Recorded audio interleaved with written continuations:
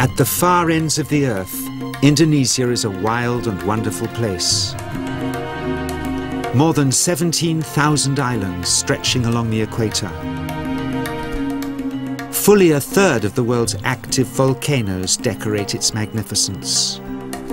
And it's home to more bizarre creatures, peoples, and natural phenomena than anywhere else I know of.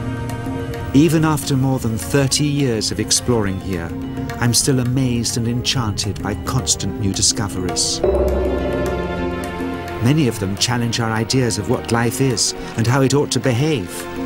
So I'm going on a search for the myths, magic and monsters still concealed in this sprawling land of dreams.